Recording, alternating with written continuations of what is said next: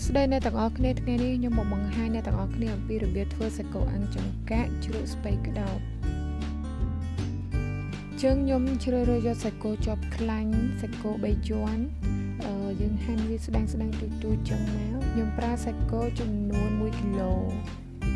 អ្នកទាំងអស់គ្នាអាចប្រើសាច់គោអ្វីក៏បានតែខ្ញុំជ្រើសយកសាច់គោជាប់ខ្លាញ់ព្រោះថាពេលដែលអាំងទៅវាឆ្ងាញ់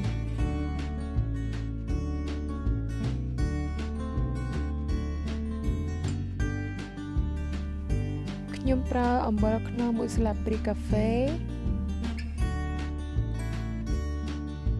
ស្ករសចំនួន2ស្លាបព្រាកាហ្វេ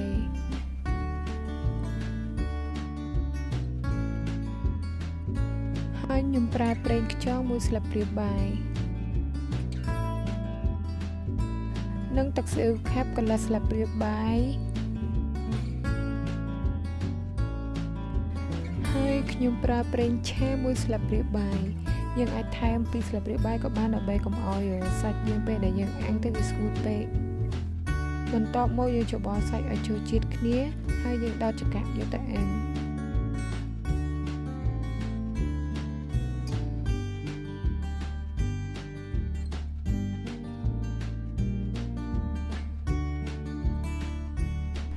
សម្រាប់ប្រភេទសាច់អាំងគឺមានវិធីធ្វើផ្សេងៗគ្នាសម្រាប់អ្នកខ្លះគាត់ចូលចិត្តបុកគ្រឿងដាក់លាយបន្ថែមបើសិនជាយើងចូលចិត្តហើយនឹងក៏យើងប្រើគ្រឿងប្រឡាក់សាច់ឬក៏យើងដាក់គ្រឿងសាតេតែចំពោះខ្ញុំចូលចិត្តប្រឡាក់សាច់របៀបខ្ញុំបែបនេះគឺធម្មតាព្រោះថាពេលដែលយើងអាំងទៅយើងញ៉ាំជាមួយជ្រក់ឆ្ងាញ់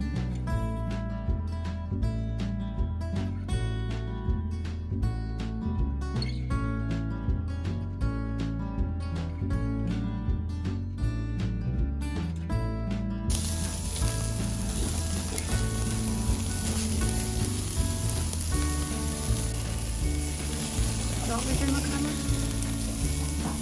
Ăn được không? Mà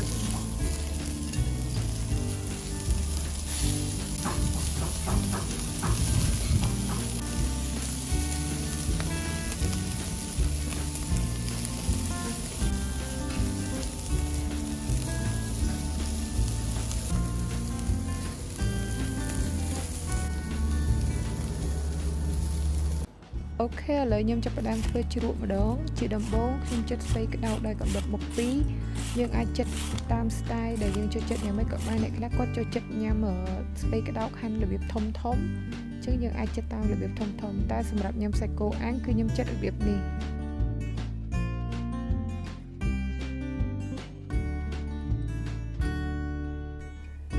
បន្ទាប់ពីចិតរួចហើយខ្ញុំប្រើអំបិលរោយទៅលើស្ពៃក្តោបដែលបានហាន់រួចដើម្បីទុកឲ្យវាទន់បន្តិចយើងផ្អាប់អំបិលទុកប្រហែលជា10នាទីទៅហើយយើងចាប់ផ្ដើមមកចិតទឹកសក់ម្ដងទឹកសក់គឺយើងចិតដូចគ្នាចិតរបៀបជ្រក់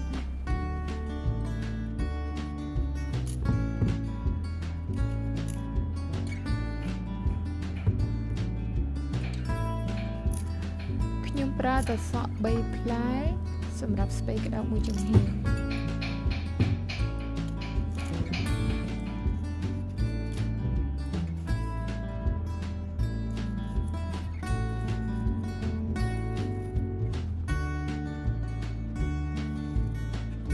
បន្ទាប់មកខ្ញុំយកអំបិលមករោយលើទឹកសក់ដែលយើងចិតមិញហ្នឹងគឺយើងច្របល់វាយើងទុកឲ្យទឹកសក់ទន់បន្តិចរួចយើងយកទៅលាងទឹកដែរ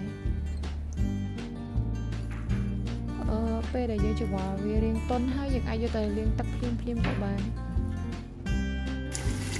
អូខេឥឡូវគ្រប់10នាទីហើយខ្ញុំចាប់ផ្ដើមយកស្ពៃក្តោបមកលាងទឹកអំបិលទៅ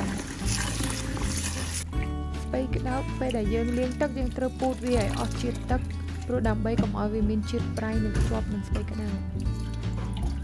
ខ្ញុំប្រើពេលតែ10នាទីសម្រាប់ការដាក់រោយលើស្ពៃក្តោបឲ្យទន់ហ្នឹងព្រោះថាបើយើងទុកយូរជាងហ្នឹងវាធ្វើឲ្យស្ពៃក្តោបជាតិប្រៃនិងជាតិជាតិវាអត់ឆ្ងាញ់ពេលខ្ញុំចាប់ផ្ដើមលើទឹកម្ដងទៀតដើម្បីឲ្យវារ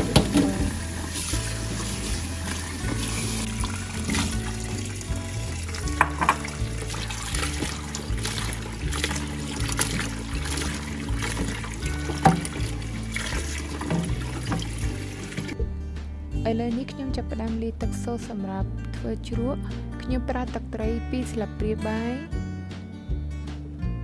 ស្ ស្ករស4ស្លាបព្រាបាយខ្ទឹមក្រហម2មើមហើយនឹងទឹកក្រូចឆ្មាខ្ញុំប្រើក្រូចឆ្មា3ផ្លែព្រោះថាខ្ញុំធ្វើជ្រក់នៅដើម្បីញ៉ាំភ្លាមៗអញ្ចឹងខ្ញុំដាក់ក្រូចឆ្មាច្រើនខ្ញុំដាក់ប៊ីចេងចូលបន្តិចបន្ទាប់មកយើងកូរច្របល់ឲ្យរលាយស្ករចូលគ្នានឹងទឹកត្រី